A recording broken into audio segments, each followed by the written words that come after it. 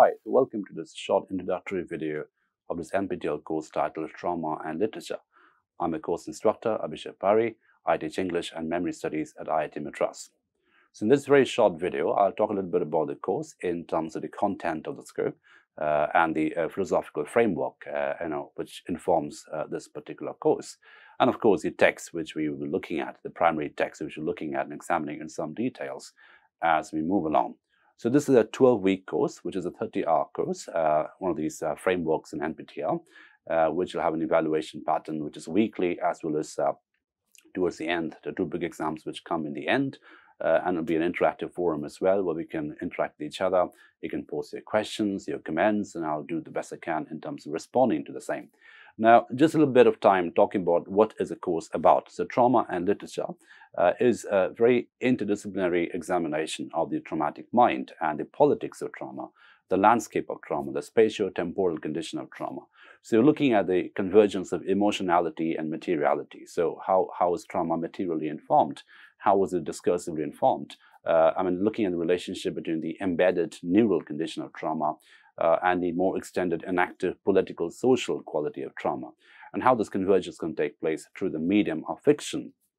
And that is something which we'll be spending a lot of time on, looking at the unique ontology of fiction as a medium through which the complex traumatic mind can be represented, can be curated through a combination of reality and possibilities, right? So memory, forgetting, trauma, absence, narration, identity, embodiment. So all these categories will keep emerging as recursive conditions throughout this course. And what we'll see is these are medical conditions, biological conditions, embodied conditions, corporeal conditions, but equally discursive conditions, political conditions, affective conditions. So we're looking at a very interesting convergence, shall we say, between the politics of affect and the affect of politics, right? So that's where the traumatic mind is liminally located. And its liminal location of the traumatic mind is something which is uniquely captured in the framework of literary fiction, because fiction as a medium is a combination of possibilities, of reality and imaginative possibilities. It can also accommodate absence. It can also accommodate an articulate ambivalence. And I look at ambivalence as a category of possibilities, ambivalence, so the possibility of accommodating and articulating multidimensional meaning, multi meanings, right? So these are the some of the philosophical frameworks which we'll be looking at and examining in some details. So the course content in this course, as you can see, is a series of texts. Of course, the partition forms a very important component of this course. So you can see Toba Takes Sing by Sarat Hassan Manto, Cold Meat by Manto, very famous short stories, which look at the corporeal condition of trauma, but also, as I mentioned, the inactive condition of trauma, trauma as a political category, trauma as a production of identities, the production, deproduction, and reproduction of identity. So identities become a very mutable category in trauma, a slippery category, a mutable category, a painful category, a tragic category. So the tragedy of trauma also becomes a production of different kinds of possibilities and identities, which are sometimes mutually contradictory. And the fictional framework, the medium of fiction that Manto uses, it offers a very interesting focal point to reach this, these categories can be represented and curated. Now, in contrast to that, we have Urvashi Bhattacharya's book, The Other Side of Silence, which is a post-memory book, a non-fictional medium, but again, which relies on narrativity, identity, and embodiment. It's very important categories through which the entire experience of trauma can be curated. It's the work of curation, it's the work of collecting identities and memories. So memory forms a very important part in this course, memory and forgetting, and how we look at these two categories as sometimes interconnected rather than as being ontologically opposite of each other. So memory and forgetting inform each other rather than being ontological opposites. Moving on, we have some short stories. We have The Fly by Catherine Mansfield, and we have a novel, Mrs. Dalloway by Virginia Woolf. Both have the setting of the First World War as a backdrop, as a political backdrop, a profoundly political backdrop. Now, against this backdrop, we have human subjects moving and trying to negotiate with trauma. So we have sort of interesting emergence of masculine identity. So both these texts are very interesting study of masculinity and trauma in different ways, in different combinations. In the case of Mrs. Dalloway, it's more directly medical. We have example of what we now call PTSD, post-traumatic stress disorder.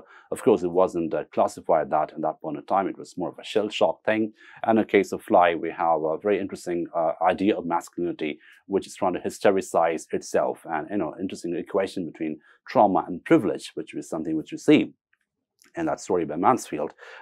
Moving on, we have two very interesting critical theory books by Catherine Mansfield. Now, Mansfield is a very interesting figure in trauma studies in my mind because she offers this brilliant convergence of critical theory, deconstruction, post-structuralism, and trauma. And she offers a very post-structuralist model of trauma, which is a very fertile field to look at in terms of understanding the relationship between trauma, language, embodiment, and narrativity, and how these become slippery categories which sort of mix and merge and deassemble with each other in terms of offering a very interesting idea of the mind, the traumatic mind, which is something which can't quite map medically. So how critical theory sort of converges with fiction to provide a very fluid framework, as Mansfield demonstrates spectacularly, to offer a fuller understanding of the traumatic mind, the politics of trauma, and the trauma of politics. Again, that convergence between the inside and the outside, between the embedded and the extended, the interplay becomes very interesting. And a post-structuralist critical theory framework of Mansfield offers a wonderful philosophical field to look at.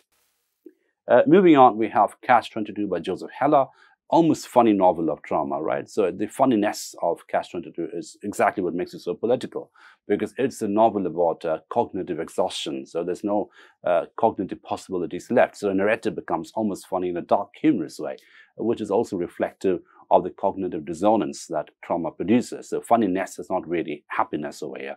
So the laughter in Heller's novel is laughter of exhaustion, perverse laughter, which is profoundly traumatizing quality. So it's almost a traumatophilic quality, a numbed condition which gets extended into a traumatophilic condition, which is something which you see in Catch-22. Following that, we have Slaughterhouse-Five by Kurt Vonnegut. Again, a wonderful example in fiction of the relationship of temporality and trauma. So how the narrativity and embodiment become connected categories, especially in a traumatic condition, something which Vonnegut does wonderfully well.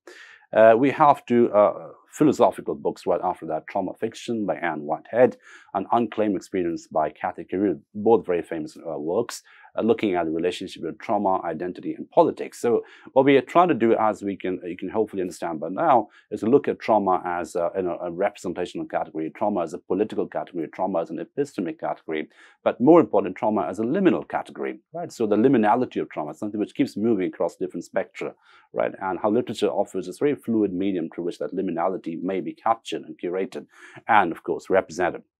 We come back to fiction at the end. We have two novels, one by Toni Morrison, Beloved, and the other by Tsitsi Dangaranga, Nervous Conditions, looking at the relationship with race, identity, and trauma. So again, spectrality becomes important, identity becomes important, and the production and preservation of identity and how agents is related to that.